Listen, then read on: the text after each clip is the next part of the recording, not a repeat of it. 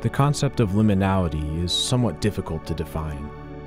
Broadly speaking, it refers to transitional spaces existing in the middle of two more important places. They are transient in nature, a fleeting part of our journey, seen and then immediately forgotten. In these liminal spaces, we hover at a threshold, a state of ambiguity, not quite in, not quite out, but somewhere in the middle. There's an unsettling familiarity. It's almost real, but we cannot escape a sense that something is ever so slightly off somehow. In this maze, we find ourselves in one of these places. There's no clear direction, just a faceless character wandering the halls. The rules of reality in this maze are different. Floating objects flip the world upside down, strange images are plastered over the brick walls. The occasional rat does little to soothe this feeling of isolation and emptiness. At the end of the maze lies a solitary, floating, yellow smiley face. But this is a deceptive shape. There is no reward for completing the maze, no escape from its halls. Instead, the maze collapses and is instantly replaced with yet another maze. It's a cycle that will continue forever. This scene is a screensaver, a relic of past computer technology. Screensavers were a necessity to prevent screen burn-in on old cathode ray tube monitors. If an individual image was held idle on one of these screens for too long, a permanent etching would be created, which would persist even as other images were shown.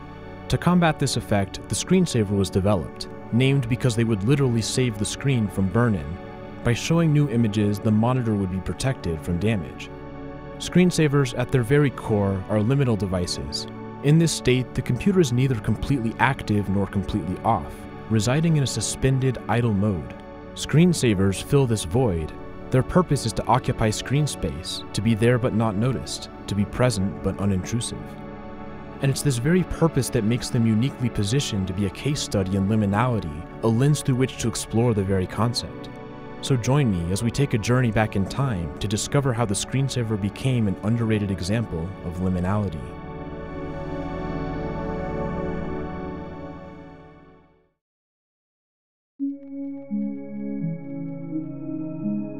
The early history of screensavers is somewhat murky. As far back as 1977, some Atari games would cycle the colors when left idle for long enough. However, the term screensaver first emerged in 1983 with a program named screensave.com. It was written by John Socha for MS-DOS, a command-line operating system developed by Microsoft. This screensaver would simply dim the screen after a few minutes of inactivity. The Apple Lisa computer had a similar feature. Logically, this should have been as far as screensavers ever went. Preventing burn-in doesn't require anything beyond turning the monitor dark. Yet, there must have been some sort of allure to the idea of visuals being shown during idle time. In May of 1986, Bob Siegel created Eye, one of the very first animated screensavers. Instead of a blank screen, Eye presents a disembodied eye looking around. If you disturb it by pressing a key, the pupil dilates and makes an angry noise. While Eye is fairly simple, it introduced visual elements that would set the tone for future screensavers. Suspended in an endless void, the unblinking eye created an unsettling, almost hypnotic effect. This surrealism was partly necessitated by the era's limited graphical technology. In fact, many early MS-DOS screensavers were initially conceived of as tech demos, blurring the line between functionality and digital art. They served as an excuse to make something cool on the computer, something that didn't have rigid requirements. The technological limits led naturally to a distinct theme found in many early screensavers: abstract geometric patterns. Screensavers like 1987's Tunnel by Dan Butterfield is a simple example, with its concentric color gradients. Dazzle by Michael Peter Engelbright takes a busier approach, displaying shifting kaleidoscopic patterns. The following year, Plasma was released, generating a hue-cycling tie-dye image. It even saved the picture for future use. A highlight from the MS-DOS era is Terry Dorf's 1988 creation Lumen. It produces the illusion of three-dimensional boxes and shapes, growing and morphing in real time. There is some similarity to 20th century abstract art. The images displayed are reminiscent of Joseph Albers, Piet Mondrian, or Frank Stella. However, it's extended into the temporal realm. These boxes evolve over time, the art isn't static. But it also never really goes anywhere either. It's an infinite progression towards nothing. Tragically, Dorf's murder in 1991 makes Lumen one of his few remaining creations, a highlight of the 1980s geometric screensavers. Not every screensaver was full of color, however. Kevin Stokes' Intermission took a simpler approach. The tiny white points create the illusion that we're on a spaceship, zipping past stars at high speed. It is clearly inspired by Star Wars hyperspace or Star Trek's warp speed. The effect is simple but instantly memorable as a solid screensaver. So solid, in fact, that it wasn't long until it was copied by someone much bigger. On October 8, 1990, Microsoft introduced its first official screensavers, designed for the recently released Windows 3.0. They were found within the standalone Microsoft Entertainment Pack for a price of $39.95. Included was Stars, a nearly identical replica of Intermission. It's an early example of a trend that would continue for years, screensaver developers taking influence from others, sometimes to the extent of blatant copying. As such, none of Microsoft Entertainment Pack's screensavers were particularly innovative. It's worth mentioning that this was the first time that the game Microsoft Minesweeper was publicly released, though even this took heavy inspiration from a 7-year-old game named Mined Out. While geometrically inspired images may be beautiful, they don't quite seem liminal. They're too abstract, there's not a physical connection for us to latch onto, and it is here that we discover a truth of liminality. For an image to be liminal, there must be some sort of connection to a real-life visual concept, something that grounds us a bit. If not, our brains are content to interpret them as abstract ideas, and we don't get that sense of unease. There are a few screensavers from the 80s that do approach this territory. The technological constraints of the time inadvertently sculpted an aesthetic that would endure, stark colors against dark, textureless backgrounds. We saw this in Eye. Another is 1989's Bug Fry. Here, a bug zapper hangs ominously, luring flies to their eventual annihilation. These visuals feel almost dreamlike, real but not quite, existing in a space between realistic and abstract. This aesthetic would be more deeply explored later that year with the arrival of After Dark. It would truly revolutionize the screensaver paradigm. The program was built upon a simpler foundation called Magic Screensaver. It was initially released for the Macintosh. After much effort, I was unfortunately unable to find a completely working disk image of it. Thankfully, there was an edition released for Windows in 1990, and this version is much more well known. For the low price of $49.95, you could install no fewer than 35 different screensavers on your Windows 3.1 computer. It is here that the empty, pitch-black aesthetic is explored more deeply. Fish swim in a simulated aquarium. Eyes open and close in the darkness, watching us from afar. Cats explore the screen, chasing butterflies. Otherworldly landscapes are generated again and again. But of all these, the strangest and most famous is the flying toasters. In the darkness, we watch toasters with wings on a journey to who knows where. Pieces of toast float alongside them. There is even an option to decide how well done the toast is. The end result is an especially memorable screensaver. I guarantee that some of you watching right now are feeling a wave of nostalgia because you haven't seen the flying toasters in years. Other screensavers from After Dark continued the geometric tradition. Some of these are downright mesmerizing. Spiral Gyra generates sequences of multicolored lines which develop the illusion of motion.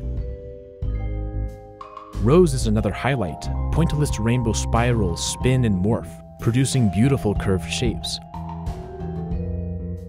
Stained Glass takes a different approach, containing more complex lines, shapes, and duplications. The result is a very wide variety of possibilities. Other, simpler examples include a basic fluid simulation called Ripple, and waves with shifting hues in Satori. After Dark is also notable because it included several screensavers that affected the desktop.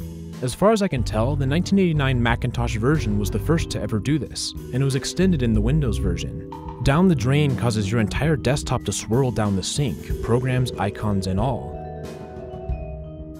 Can of Worms causes the screen to be slowly eaten by tiny bugs until little remains. String Theory slowly covers the screen with beams of light. It's probably hard to underestimate the influence of After Dark on the aesthetics of future screensavers. It had a level of passion, a level of oddness that hadn't really been seen before. And while it did push the geometric side forward, it's more notable because it committed to the idea that screensavers could be anything. They could be bold, confusing, funny, and maybe just a little bit surreal. Other screensaver packs were released in the shadow of After Dark. Microsoft created 2 additional entertainment packs in 1991. Highlights include Spiderweb, in which a web is constructed on screen. Chomp, in which the desktop is slowly eaten away, Oriental Rug, which created pointless geometric patterns, and Divide and Conquer, in which the desktop is split into smaller and smaller tiles. However, Microsoft was about to make a much more impactful change, one that would usher in a new era. To this point, all of the screensavers we've looked at were standalone products, either paid, shareware, or free. But with the release of Windows 3.1 in April of 1992, screensavers were included natively within the Windows operating system. These screensavers were relatively conservative, even compared to the entertainment packs. Mystify had colored polygons bouncing around the screen, and Starfield Simulation was a version of Stars. The most notable new addition was Flying Windows, which was very similar to Starfield Simulation, but with multicolored Windows logos instead. The built-in screensavers were, frankly, pretty simple and somewhat dull.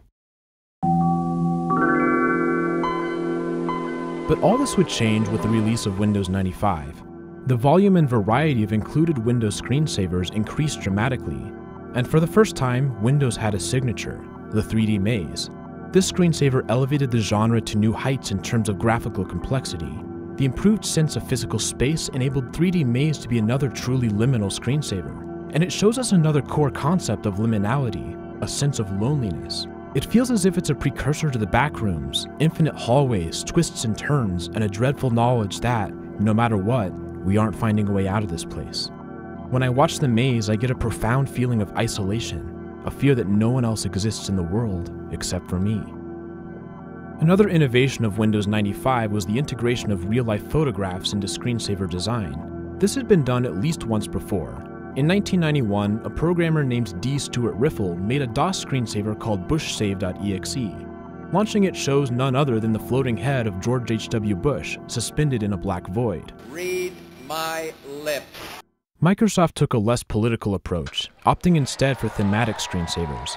But these are weird in their own way. Baseball shows a diamond sitting on the black void. Photographs of players doing various actions fade in and out of the empty space. There's also snowboarding, showing snowboarders doing various tricks. This one is notable for its particularly strange sound design. The innocuous images are accompanied by some oddly ominous noises. What does this have to do with snowboarding? The Golden Era was another unusual creation. It has a man reading a newspaper while tapping his foot. In the background, we see a sequence of disconnected images and sounds, creating a disjointed, dreamlike narrative. The images feel a bit surreal. As it turns out, surrealism is a common tendency of photograph-based screensavers. Another example is the Horses screensaver. It's simply a slideshow of pictures of horses. There's nothing exactly wrong with these pictures, but it's hard to escape the sense that they aren't quite right either. They're ever so slightly off-kilter, a tiny bit unreal. This effect is even more pronounced in a Windows 98 Plus screensaver called World Traveler. Some of these images feel downright uncomfortable. It's almost difficult to believe that these are photographs of actual places. And it is here that once again we feel that sense of loneliness, as if we're the only one here, existing in a world devoid of sentient life. Once again, this sense of surrealism can be partially explained by the technology. The resolution and number of available colors on monitors was limited, thus forcing any real-life image to be merely a crude approximation. The Horror Channel screensaver exemplified this: a grainy castle on a mountaintop, a dark dungeon with cobwebs, a mysterious tower in the distance with a darkened figure atop it.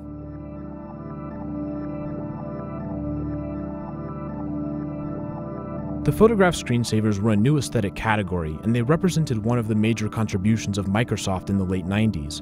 But there were also screensavers that were less creepy. Electronic components float over a circuit board on inside your computer, with various beeping sound effects. Dangerous Creatures displays sharks and rays swimming around the screen. Space has an astronaut and various pieces of equipment floating among the stars.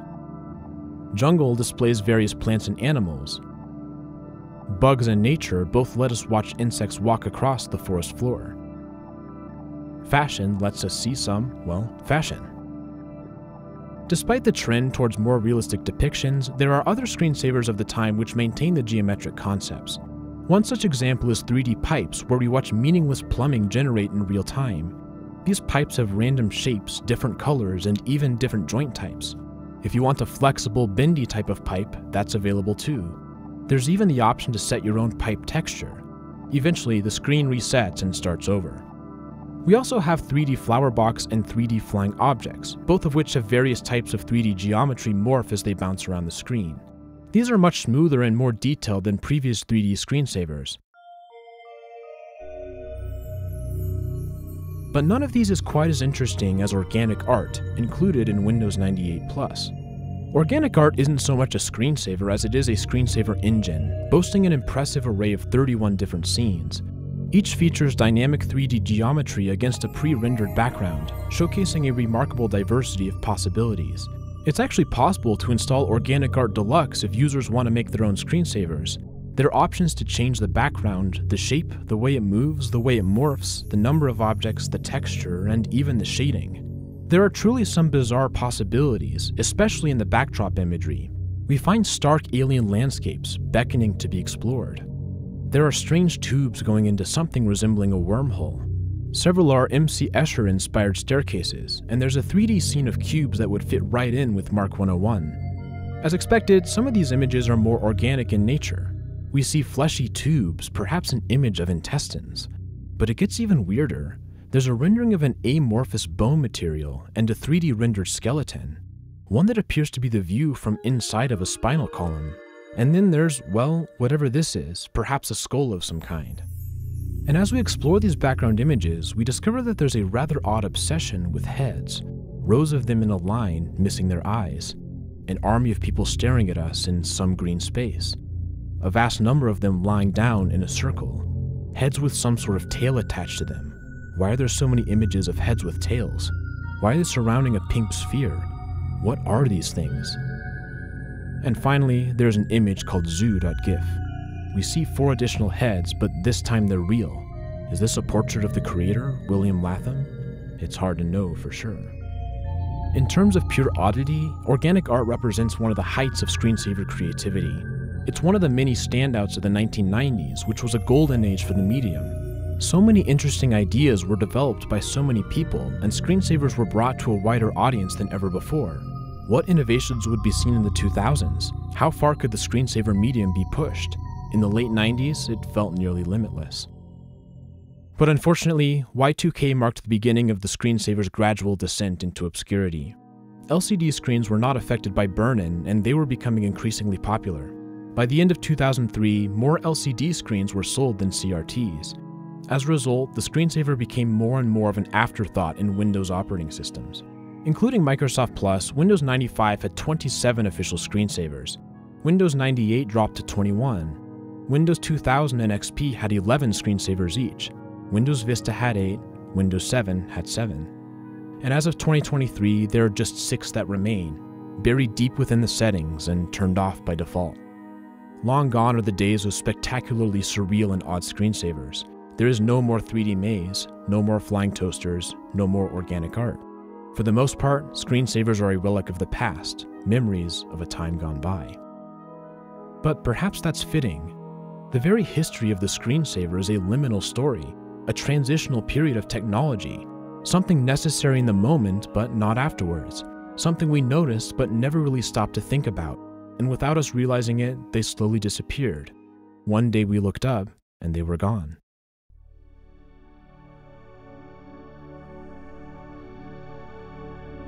While screensavers were initially designed just to fill up pixels on a screen, they grew to be far more than that. They developed into their own unique art form with evolving tastes, concepts, and ideas. In fact, near the end of the 90s, many screensavers weren't even good at their initial jobs. They had static images that would remain on the screen. Some used relatively complex 3D rendering, causing the hardware to be performing computations when it would have been better off doing nothing. And through it all, there was a persistent aesthetic trend of liminality. Screensavers lingered in a region between off and on, between old technology and new technology, between interesting and boring. Flying toasters, endless mazes, pictures of other worlds. Visuals suspended in a static realm, moving but not progressing, evolving towards nothing, morphing within their own temporary world. And we know that moving the mouse would cause them to disappear and we would exit the transitional space. But maybe we'll linger here just a bit longer. and enjoy this deeply liminal art form, the likes of which may never be seen again.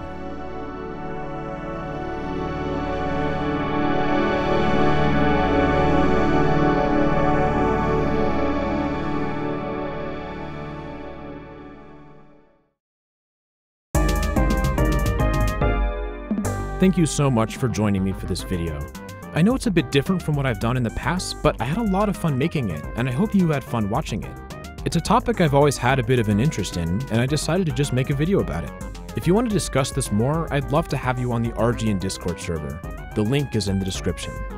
This has been RetroGamingNow. Thank you so much for watching, and I'll see you all in the next video. Have a great day.